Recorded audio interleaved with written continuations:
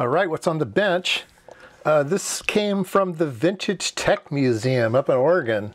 It's called the CurveBug. They reached out to me and said they'd like to promote this thing.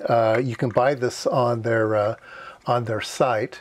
I'll put a link down below. Yeah, VintageTEK is a great YouTube site as well. If you go to YouTube, they have a whole bunch of videos and stuff on all kinds of vintage stuff. If you want to learn how to lay out a PC board with paper and that kind of thing, and they have a whole bunch of audio recordings of training for electronics and stuff. Anyway, yeah, what is this little thing? It has 3 connectors, black, common, and red. Okay, that's interesting. And then a USB-C connector. And you go, what the heck is that thing? Okay, so if you are vintage enough, you've run across an item called an octopus. Alan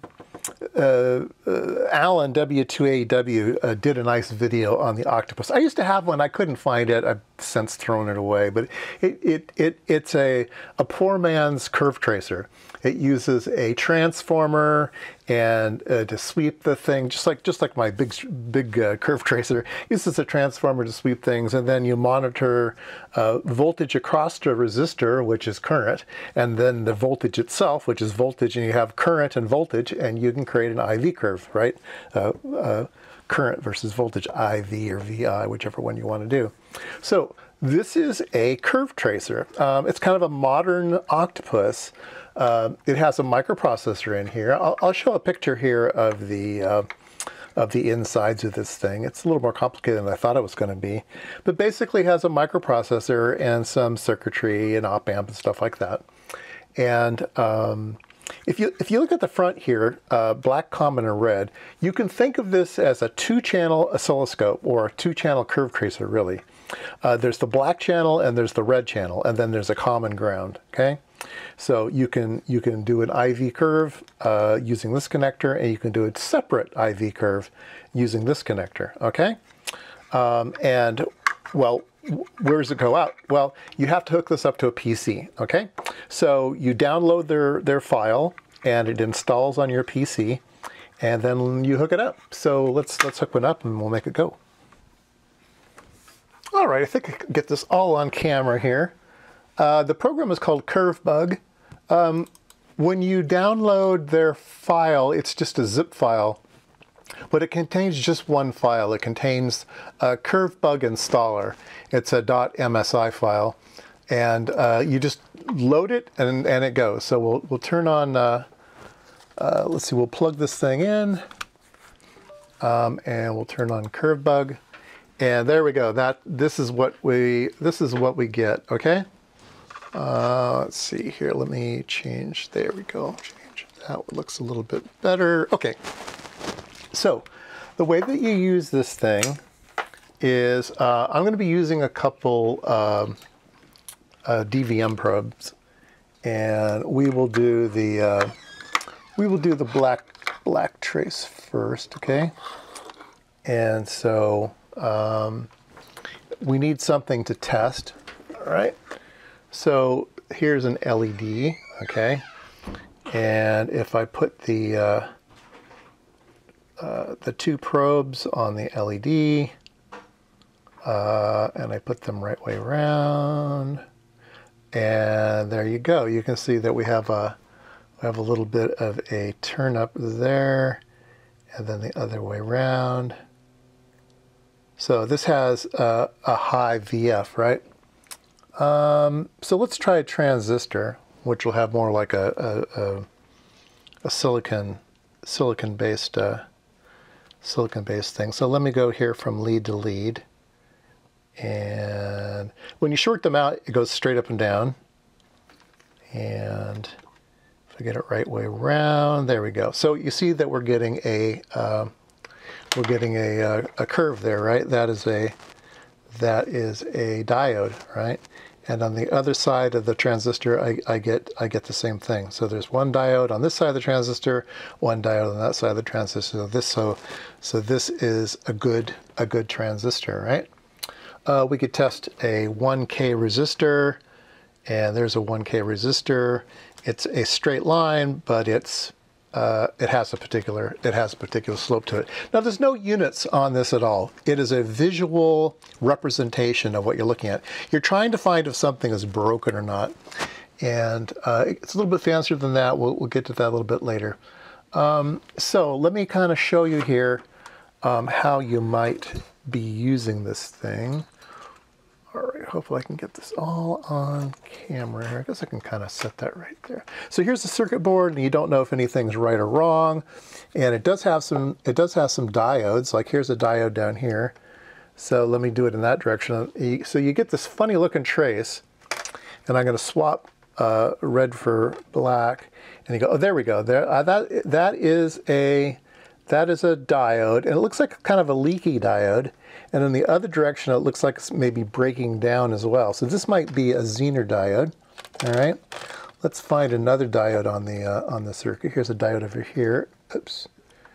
I'm going to probe that one. That looks like a good diode. If I go in the reverse direction, nothing happens. There's a tiny, tiny little thing out there. You see a little bit leakage in the reverse direction, but yeah, that's a good diode. And this diode in the right direction. Let's see here. There we go. There's another diode in the right direction. Okay, so here's a big like a 3-watt one, and look at that. Look at the funny shape of that one. Now, why is it offset and why is it kind of not symmetric? Well, the signals go -3 volts and +1 volt. Okay, so or the other way around. Let's see here. Let me take a look at their documentation. I'm trying to remember from reading it. Yeah, -3 volts and +1 volt. Okay, so so we're able to see this thing turn on, and then we're also able to see some breakdown in that direction. Let's go this way. So there is the forward direction of the diode, and then you can kind of see there's some reverse breakdown over this way. We could test an IC. There's an IC here.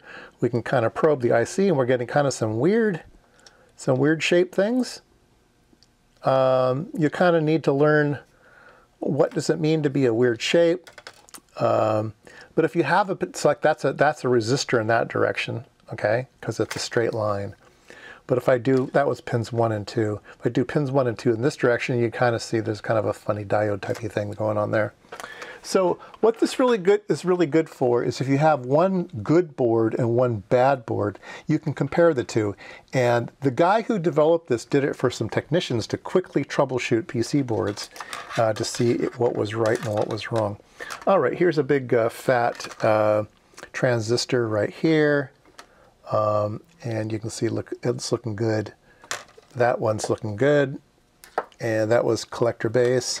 And then here's collector emitter, and it's looking good too, right? All right, so now we can get to the fun part. All right, I told you this was a two-trace, like a two-trace oscilloscope, a two-trace curve tracer. So now what we're gonna do is we're gonna put the black wire in the black and the red wire in the red, and then we're gonna put a third one here for the common, okay? So this is our common, all right? So now I can do common to the base of this transistor, and so the red trace. Now I'm poking with the red trace. The red trace is looking at the emitter, and the black trace is over here. Gonna look at that one, and they're just a. Let's see here, I'm not doing this well. Let's see here, let me put it.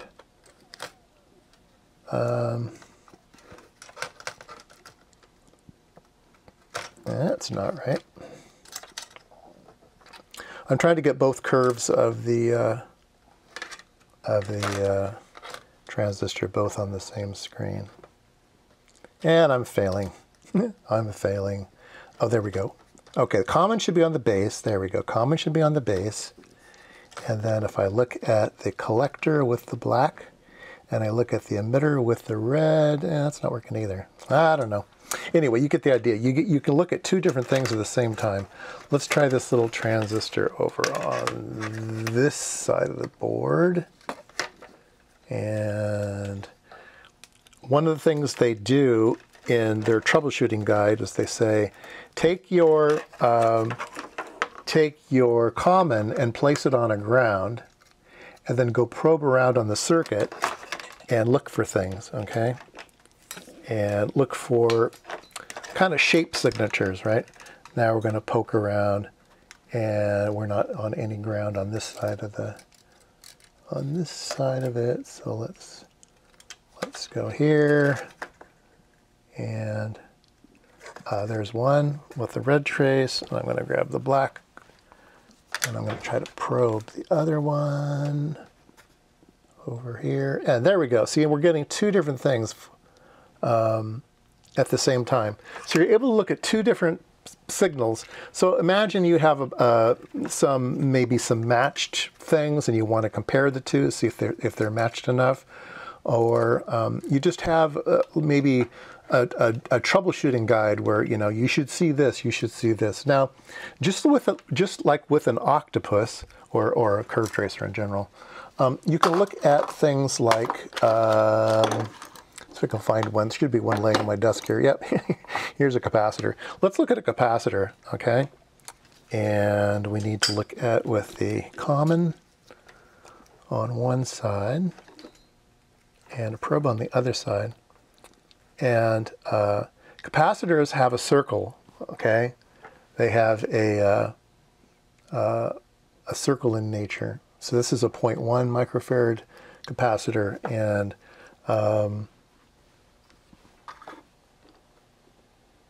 I already showed you that one. I already showed you the straight line. So anyway, it's a fun little tool. It comes with documentation.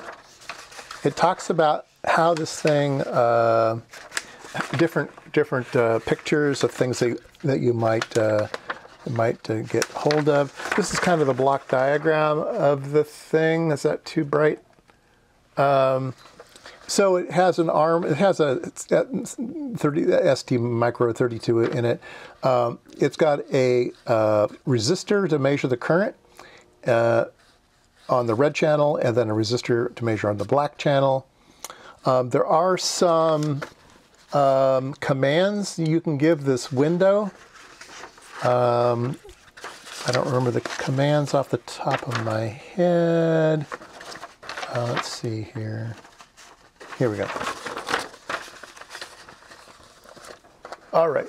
If you hit the space bar, instead of using a 4.5 k ohm resistor, it uses a 100 k ohm resistor. So you can look at the circuit at two different levels, okay? So that's what the space bar does. The P pauses the scanning and holds the image. And then S is a single channel, black trace only, useful for writing the manual. Okay, so it just locks the picture and allows you to just do a single scan. Well, there you go. It's a fun little gadget. I don't really know how much they're charging for these things, but this is all you get. You don't get any probes or anything. Black, common, red. Download the manual, download the file, and that's all there is to it. So give your support to the Tech Museum, the VintageTEK Museum. That's the CurveBug.